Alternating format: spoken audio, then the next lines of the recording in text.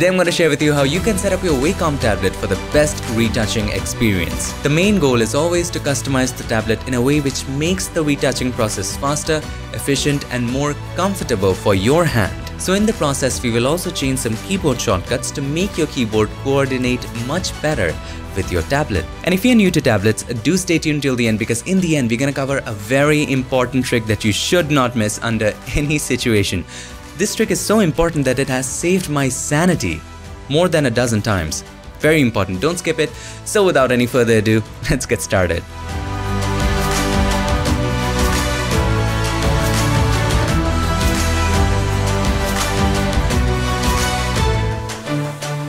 Before we begin, make sure that you've installed the latest drivers for your Wacom tablet, which can be found right here. Just a side note, if you're using Windows 10, you might want to turn off Windows Ink and make a slight change in Photoshop settings to avoid running into errors. You can watch the video right here on how to do that. Now that we have the technical stuff out of the way, let's start with a very important tip.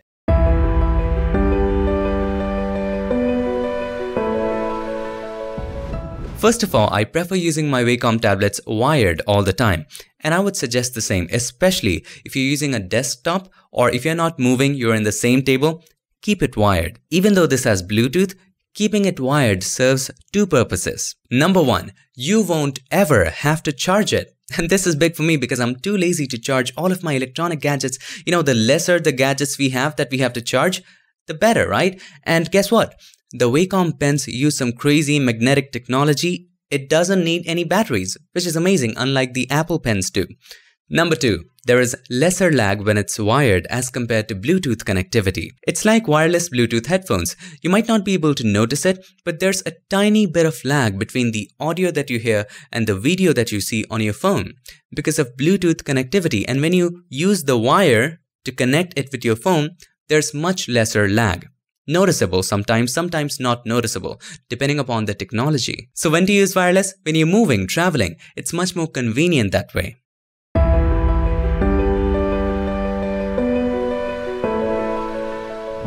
Now that we have the tablet set and ready to go, let's start with customizing the pen. And to customize your tablet, open up the Wacom Tablet Properties. On a Windows PC, just search Wacom Tablet Properties, and that's how you open that up. If you're using a Mac, you might have to do this. So here I am on a Mac, and all you have to do is to go to your system preferences, alright? So click on the system preferences, and at the bottom, after you install the drivers, you will have the Wacom tablet. Just open that up, and this is the Wacom Tablet Properties. To set up the pen, first of all, make sure that your device is selected. In my case, only one device is connected to my computer, Windows PC, and the other Wacom tablet is connected to my Mac. So right now we are on the Windows, so it's showing just one because one is connected, makes sense. And we have two pens here. So I have two pens right here. I can use either one of these.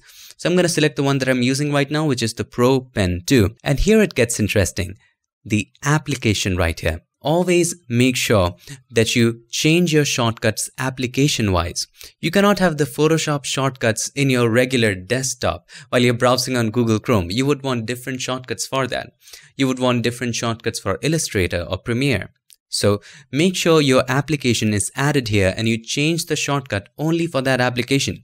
And to make sure that happens, make sure you select that application. If you cannot find your application here, let me show you how to add that. If I delete Photoshop from here, you can simply click on the plus right here and add your application. So I'm just going to scroll down and add Photoshop here. There you go. And just hit OK. You can also browse and find your application. Just add your application, select that, and only then you change the shortcuts. For the bottom key on my Wacom Pro Pen 2, this one, I'm going to use a specific modifier and it's special. So click on this drop down menu and then go to keyboard and then select modifier. If you're on a Windows, it should be left alt and then clicks right. What does that do? Well, let me show you what that does. Hit OK. If I open up Photoshop, have a look at this. If I select the brush and then if I hold the bottom key that we just modified, and even if I hover over the tablet, just press the button and drag it to the right to make the brush larger, drag it to the left to make the brush smaller, drag it up to make the brush softer, and drag it down to make the brush harder. You don't even have to press it just hover over it. Make it larger, smaller, softer, and then harder. So if you take it up, soft, take it down, hard. On a Mac, on the other hand, there's a little bit of difference. Let me show that to you. So here we are back on our Mac, nice rhyme. And then all you need to do is to set this to modifier. But first, let's select Photoshop CC 2019 or whatever version you add here. From here, let's go to keyboard and modifier. Here, we will select Control, Option, and the middle. Because I tried with the left and right, it works best with the middle. Select the middle, Control and Option, and then hit OK. Now when you open up Photoshop on a Mac, it is a little different. If you press and hold this button right there, the bottom one, and if you hover and drag, nothing happens. You will have to click and drag on a Mac. On a Windows, you just hover and drag. On Mac, you have to just click on the tablet and drag. Then it does the exact same thing. Time for us to set the top button right here. And that we will set to right click, because that is something we use time and again. So simply set that to clicks and then right click. This is very useful all the time. Maybe you want to right click on the layer and select convert to smart object or something. Maybe you want to right click here or something, select the brush. Maybe you want to right click outside and change the canvas background to light gray. So that is that. Right click is very important. Set the top to right click and the bottom one to control the brush size and hardness. Though this technique of controlling the brush is efficient for the most part, if you are dodging and burning or painting, it can bring breaks. Let me show that to you. So here we are back in Photoshop and we have done a little bit of dodging and burning on this one. So simple dodging and burning with the curves adjustment layer. Here is the before, here is the after. Let me do that again for you. Let's turn this off, create a curves adjustment layer, turn this up just like this, select the mask, press Ctrl or Command I, then simply take the brush just the way we do, decrease the flow to around 1% and just zoom in and start dodging this area. Let's make the brush a little smaller and make it softer all the way up. And then we are painting right here, making this area brighter. Well, this is nice, but let's say I want to increase the size of my brush suddenly. So we are painting right here. I want to increase the size of my brush. I would have to stop, just increase it this way, and then resume painting. Isn't that much better to use the keyboard shortcuts in this place? So when we are dodging and burning, it makes so much more sense to keep the hardness 0 and control the brush size, especially when you're doing something that small. Control it with the bracket keys. So when you're painting, so you're continuing to paint, and as you are painting, you can just simply keep on pressing the bracket keys to make it bigger or smaller. You won't have to take breaks. Like you're painting here, you just take a break, make it larger, and then paint again, make it smaller, then paint again. So it creates a disruption. So when you're painting something, you can use the bracket keys. But here's the thing. The lesser the effort that we have to put, the better. Your hand is on the left hand side. If you are a right-handed person and you have the keyboard on your left-hand side, your hand is around the Control-Alt-Shift, the left-hand side of the keyboard.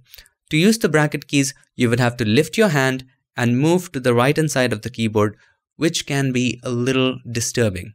So this is the time we change the shortcuts for our keyboard.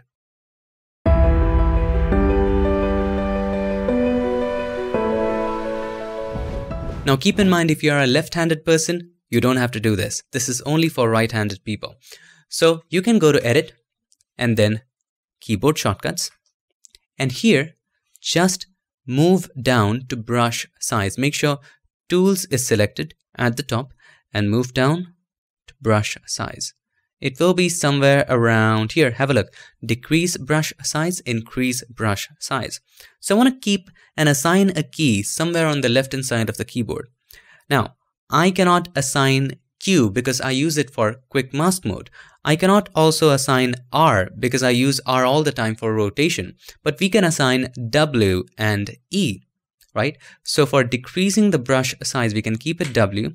Now it's showing you a warning that W is already in use for quick selection.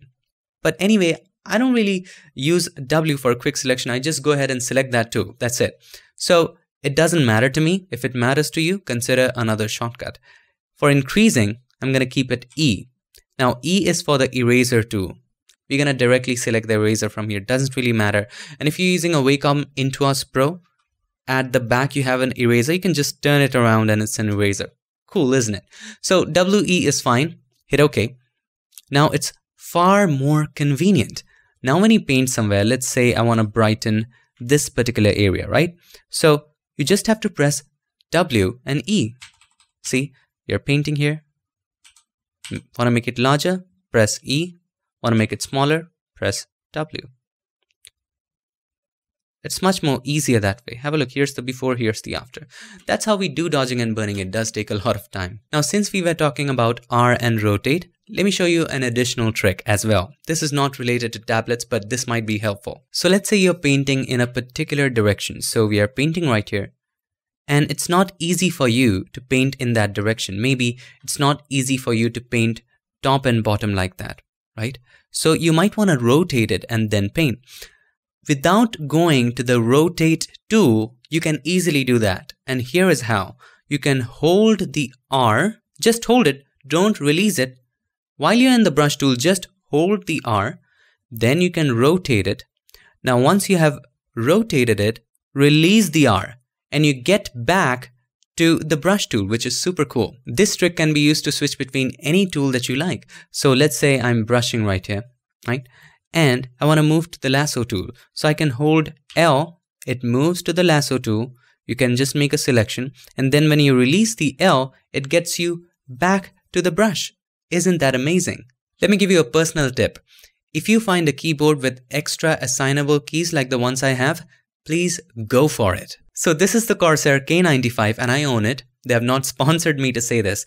It has got these additional 6 keys that you can assign to anything. Even you can record long combinations of key presses. This is completely advanced, but you can, at the simplest level, assign it to a Photoshop shortcut. That can be very, very helpful. That way, you don't have to change the existing shortcuts. And by the way, these are gaming keyboards. If that turns you off, let me ask you this. Isn't Photoshop a game? Well, if you ask me, definitely yes. A productive one.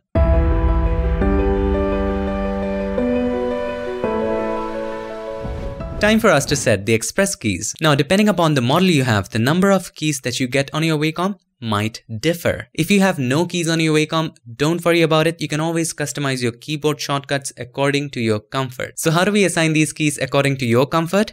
There are 4 simple steps. Step number 1, determine the shortcuts that you use the most, which is not fairly easy to do with the keyboard. On a level of how often you use them, prioritize it. Now, depending upon the number of keys that you have on your Wacom tablet, pick the top 4, 6, or 8. Then you assign these shortcuts that you picked to the keys according to your comfort. For retouching, let me show you my setup. The one that I'm using is the Wacom Intuos Pro medium size paper edition, and it has 8 express keys. Let me show you how I set them up. To set up the keys, first of all, make sure that your device is selected, and then we're going to click here in Functions.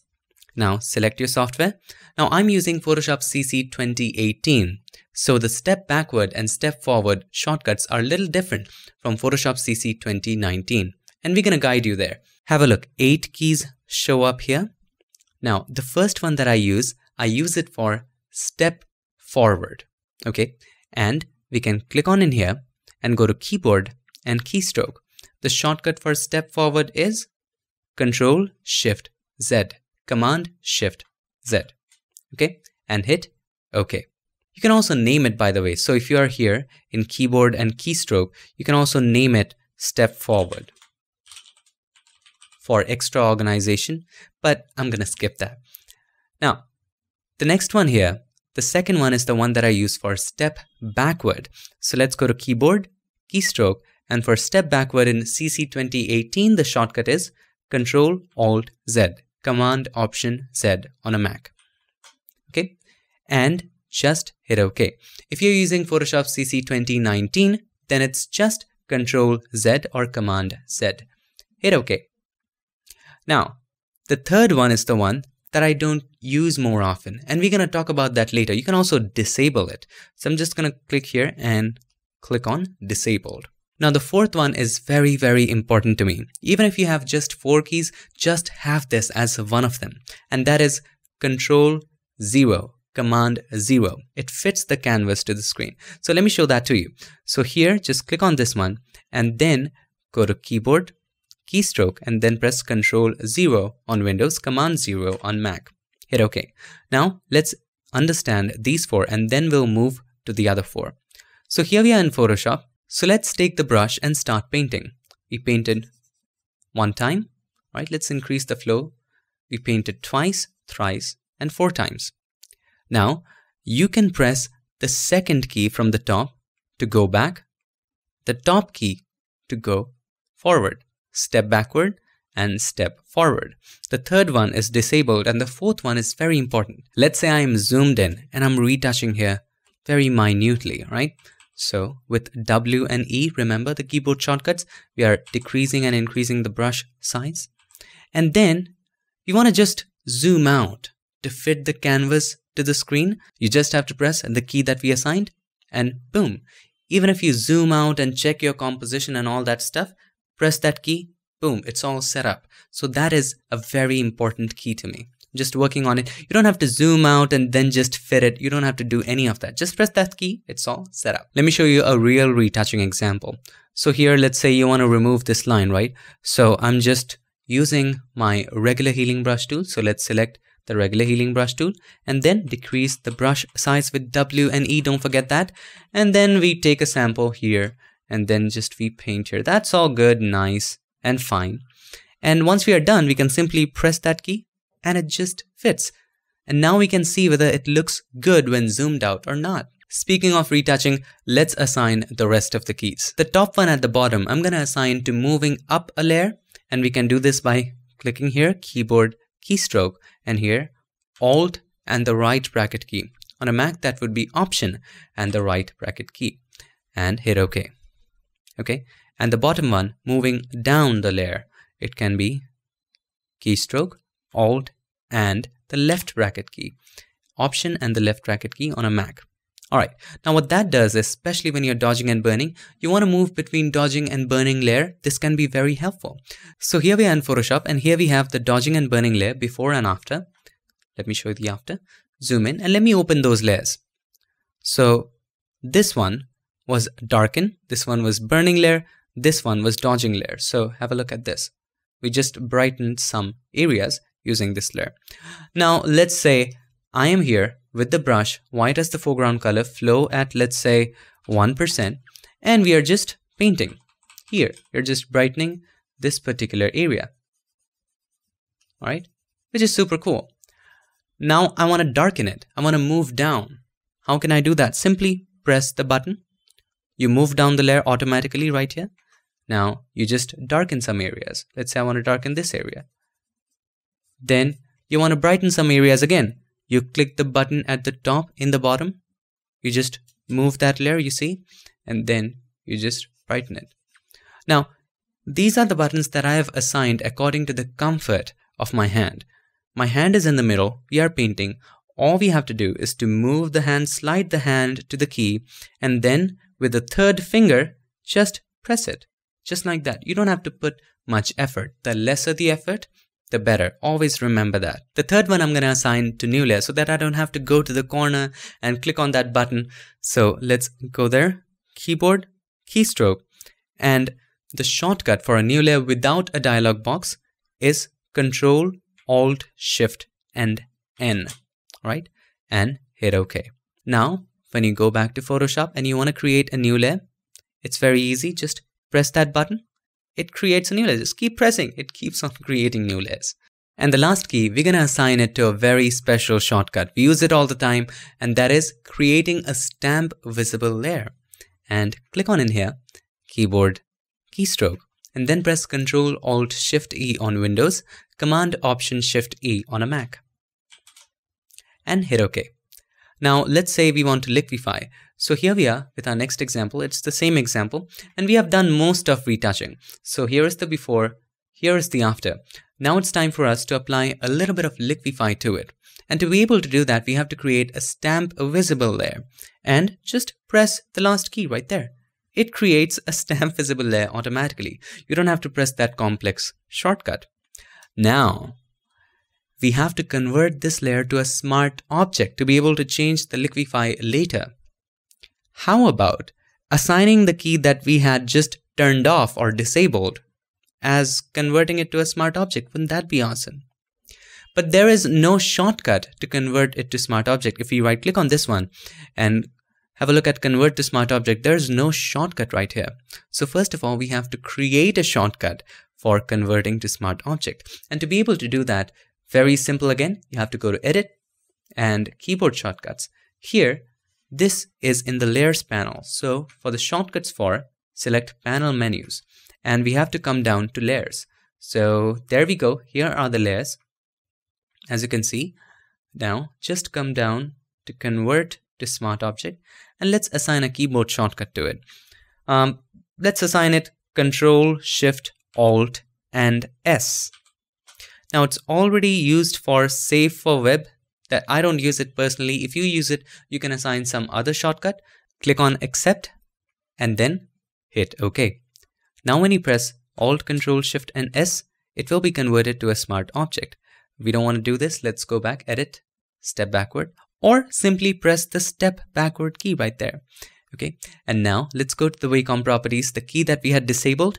Let's keyboard, keystroke, Alt, Control, Shift and S. Hit OK.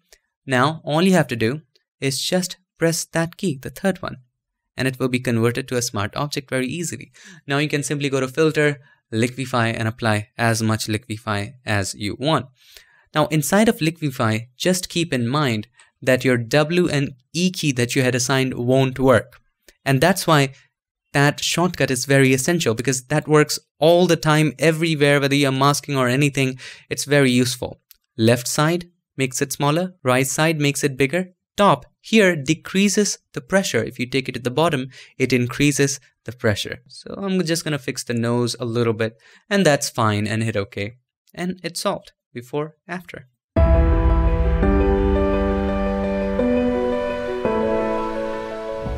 Now let's talk about mapping. What is mapping?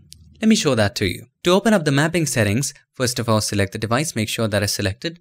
Select your pen and then click on mapping right there. Now mapping simply is how much of the tablet represents the screen. That's it. Have a look at this diagram. This will make it clear for you. So this much of the tablet is representing the entire screen. So if I move my pen to this corner, so on the screen as well, it will be on this corner. So if I move to this corner, have a look on the screen as well, it's on that corner. It's not like a mouse that you can move in just one place a couple times. So this is a mouse, right? Have a look in the screen and have a look at my hand as well. So it's at the same position. I'm just moving it a couple times and it moves to the right hand side. It's again at the same position. I'm just going to move it a couple times. 1, 2, 3. And it's moving to the left hand side. But with pens and tablets, it is different. It's just like a piece of paper and drawing. You cannot just paint on the same place and move to the edge of the paper. You cannot do that. You have to just go to the edge of the paper, right? Similarly, this is just a representation. You can make it smaller if you want to. So you can choose tablet area portion, click on that one, and you can make this smaller, just like this. And if you hit OK, only that area of the tablet will represent the entire screen. So even if I move just here in the tablet, it will move to the corner of the screen, but only in Photoshop. So Photoshop is selected. If I open up Photoshop and if I move just to half this area, not even full, just to this area, it will reach the end of the screen. Are you getting it? So you don't have to move your hands much. Now, let me show you something else as well. This is important. So let's get back to this one and let's set tablet portion to full. Now, the other thing that I keep in mind all the time is I always check force proportions. Now, what does that mean? If I check that off, the entire tablet, no matter what the aspect ratio is, will represent the entire screen, not in that proportion. So what happens is, let me demonstrate this to you with the help of a simple lid. Now what I'm going to do, I'm going to keep this lid on the tablet and draw a circle with it. Let me do that for you. So here we are in Photoshop and here we have a blank document. So I'm going to take my brush right here. I'm going to keep it right there. Keep this lid right there and trace a circle. you will see that it won't be a perfect circle. I'm going to increase the flow to 100. Have a look at this. This is not a circle at all. It is more of an oval. Have a look. Just excuse my drawing right there, but it's something like this, right? It's not exactly a circle at all. However, if you go back to the Wacom Tablet Properties, have a look. This aspect ratio, which is even taller than the screen, represents the screen which is narrower. And that's why the discrepancy happens. And that's why I always keep the force proportion checked. It gives you much more true representation. Now, once this is checked, now if I go back to Photoshop and on a new layer with a different color, if I draw a circle, you'll see that it's not oval. It will be a perfect circle. Let's start from here. I'm going to keep my stuff right there. And let's draw a circle again. Now you have a look. Right? It makes so much more sense that way. Have a look. The red one is much more perfect than the previous one. This one was oval. Now when you draw it with the force proportions checked, it's much more accurate. Now this is helpful, especially when, let's say, you're creating your signature, right? Or you're signing your work and you're making your signature. It will be a very accurate representation of your signature because it won't be squished, right? It won't be compressed. That's why always keep force proportions checked. Now the tablet portion depends upon your taste. If you don't want to move your hand so much, you can keep it small. So here we are in the properties. So if you're just feeling like not moving my hand so much, you're just going to click here, click on portion, and you can keep it as small as that one and then hit OK. And then when you get back to Photoshop, you don't even have to move your hand so much. You can keep it at one place and just move a little bit and draw big stuff. Just keep it right there. Whoops. It's so big that it's so small here that it's getting out of control. I'm just going to fit it right there. Now, when you do this, when you make things small like this, I'm going to keep it full. You trade off with precision. The larger the tablet surface that you have, the more precision you will have, but the lesser comfort you will have because you'll have to move your hands so much. The smaller the area that you have, the more comfort you have, but lesser the precision that you have. So you'll move a little bit, it will move a lot on a big screen. So this also shows you that the monitor size does matter. So right now I'm working on a 27-inch monitor. If you're using on your laptop, you might want to reduce the size. If you're using on a huge monitor, you might want to use the tablet fully. Because when you're using a huge monitor and you're retouching an image, you don't have to zoom in so much. You'll be just zoomed out all the time and will be retouching. So you won't be moving your hand so much. So all in all, whenever you're resizing your tablet area, keep two things in mind. Comfort versus precision. If you want more comfort with a smaller area, you will have lesser precision. If you want more precision with a larger area, you will have lesser comfort. The second thing to consider is the screen size. If you're working on a huge monitor, you can use a larger area. If you're using a small laptop, use a smaller area on your tablet. If you ask me personally, I will use the full tablet, that way you just exercise a little more and lose some calories. Anyway, you're sitting down all day retouching, not running, so at least you have some exercise to do. Just kidding.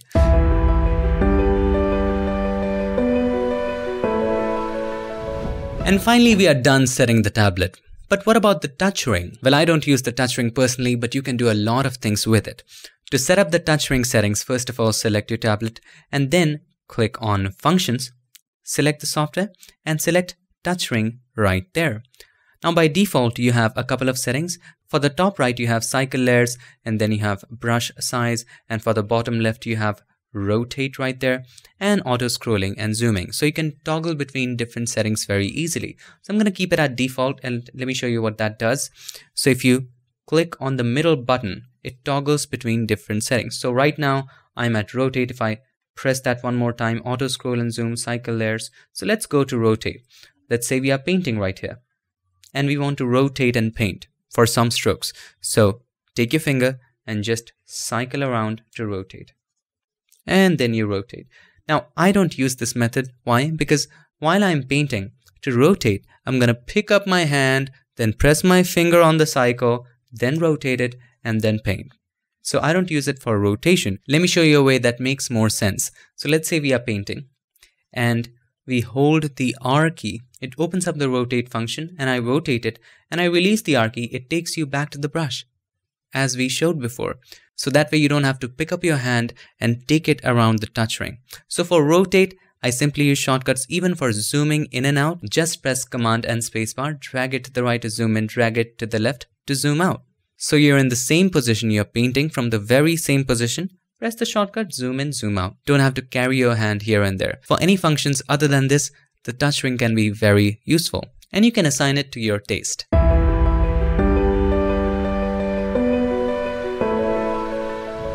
Now here comes the most important tip.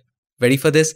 This is gonna save your sanity. Truly, when I say this, I mean it. If you have not learned anything from this video, don't worry about it, but just take this. We have to take just one thing away from this tutorial.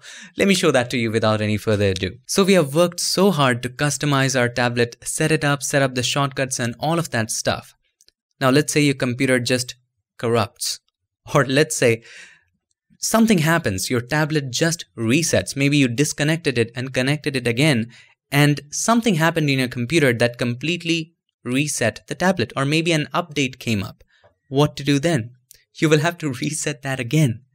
To prevent that, do this. All you need to do is to open up Wacom Tablet Preference File Utility. So from the search, Wacom Tablet Preference File Utility, just select that one.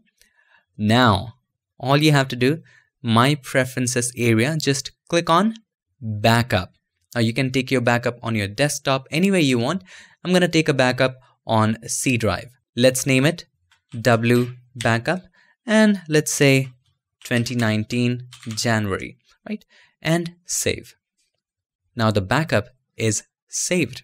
Now you can save this file on your external hard disk or somewhere safe. And then let's say your tablet resets or something bad happens. You can just simply not worry first of all and click on Restore. Find that file. It was in C. I guess C Unmesh Fast. It will be right there. Wacom W Backup 2019 Jan. Click on that one and click on Open. It will be set to that preference. As easy as that. On a Mac, you can simply find it here.